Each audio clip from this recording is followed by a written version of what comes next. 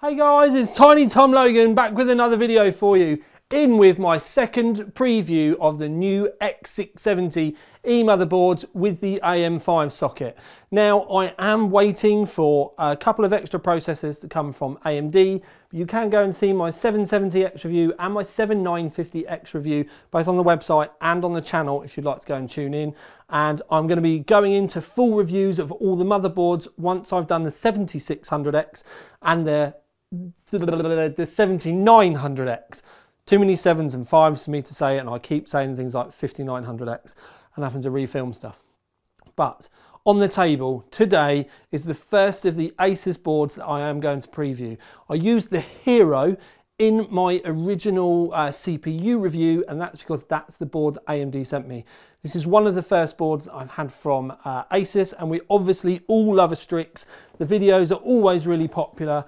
They're normally at a decent price point and come in with decent performance, but I'm not going to be able to say anything about that until I've actually been through and done all the testing. Now it is saying 16 plus 2 power stages. I have had no review documentation from Asus at all, so I do not know what the MOSFETs are. I'm going to say that they're probably super alloy chokes and probably black capacitors because that's normally what they are. But the actual MOSFET makeup or how they've set up the power stages, I don't know because I've had zero information from them about it, and it's still not on the website.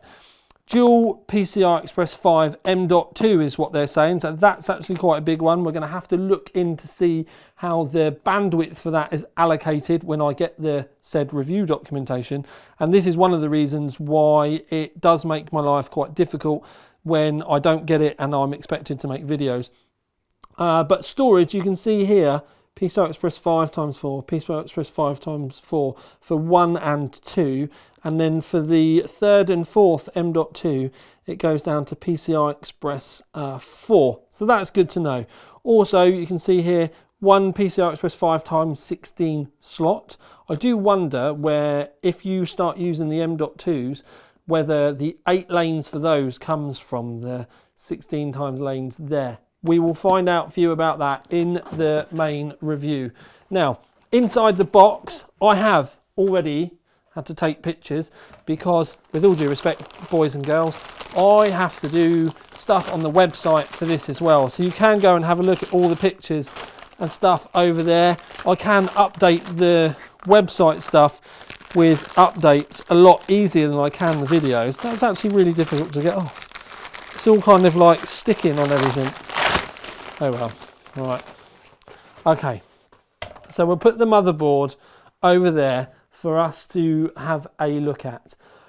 But inside the box itself, let's have a look what's in here. I believe it is just the Wi-Fi, and it is. Ta-da! Now, the Wi-Fi dongle itself, magnetic, kind of nice, sticks on your case.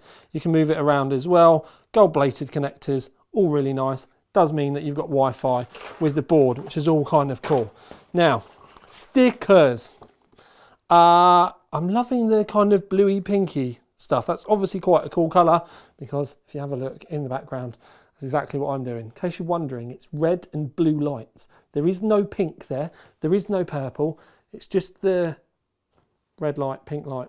Oh, sorry, red light, blue light, red light, blue light, and that's literally how it ends up coming out. So just that you know. Anyway, fan stickers, love that, lovely bubbly. A few other little small ones that you can use. There's no ones there for cables or anything like that. Probably just thinking he's not building a server, it's just a gaming rig. 2 SATA cables, that is it. You get a key ring. It is fabric as well. They've been putting these in every box, so they obviously bought loads of these and are just trying to get rid of them. And then in reality, the only other thing to talk about other than things like pads and sort of like screws and covers, which doesn't really matter, they've given you some zip ties. So that is all that's in the box. So it's not the busiest box for accessories, but then the board itself. Okay, change camera angle, Thomas. Here we go, deep breaths. I'm already loving the aesthetic. So it's all very black.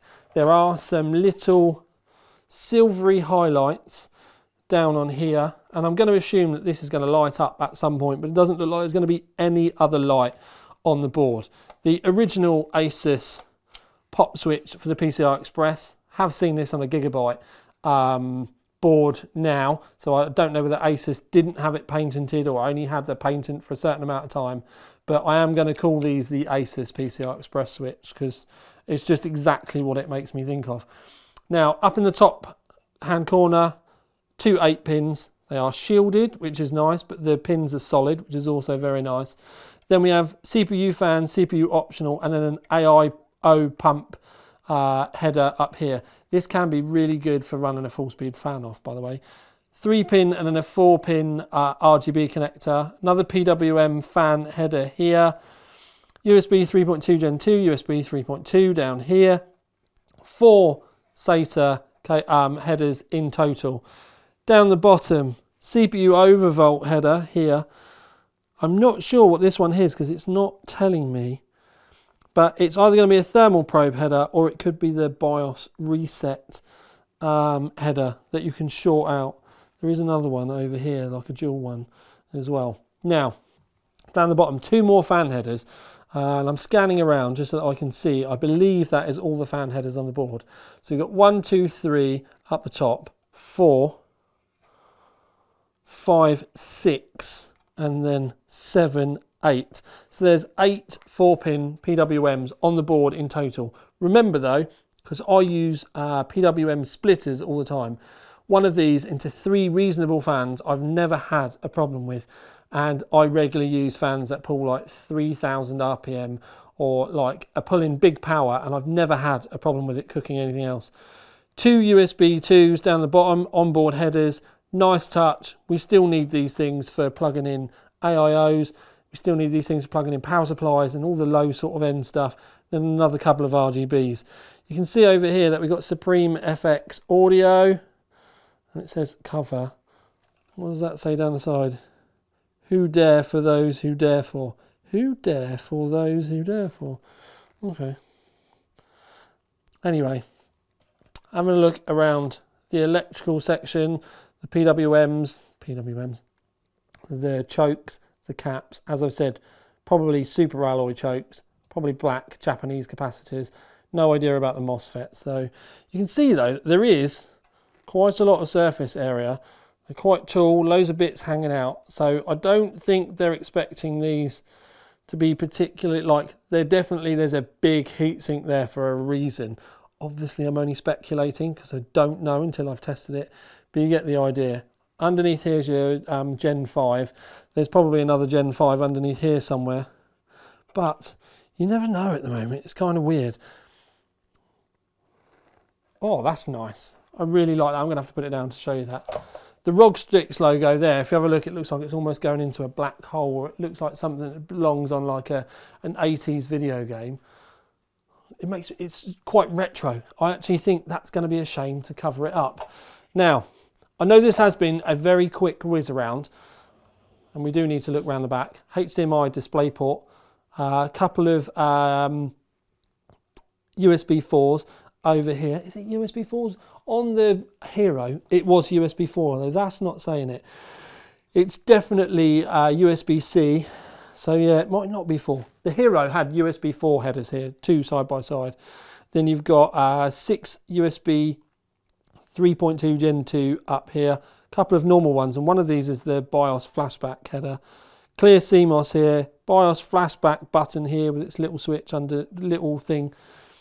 And then you can also see down the bottom here, SS20. So this must be the Super Speed 20. So this is faster than the other two. Wi-Fi 6E, 2.5 gig, Ethernet. Then your outputs for the audio. These all light up in the specific colours as well, which makes a nice pattern on the wall.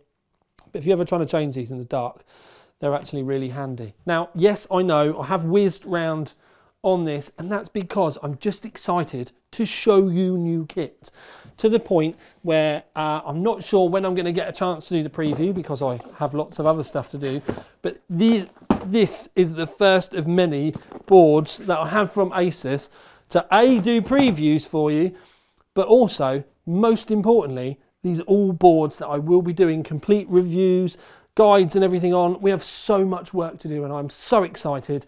So thank you for tuning in. Please like, subscribe, comment. Any feedback underneath, good, bad or ugly, I will listen to it, and if we can sort something out, because I'm not perfect, but if you want to try and help me get a bit closer to it, or a bit better than the badness that I was, however you want to put it, I'm all ears, and I will take any thing that you want to feedback greatly. But for now at least, this is the tiniest one with a massive mountain of work to climb. Out.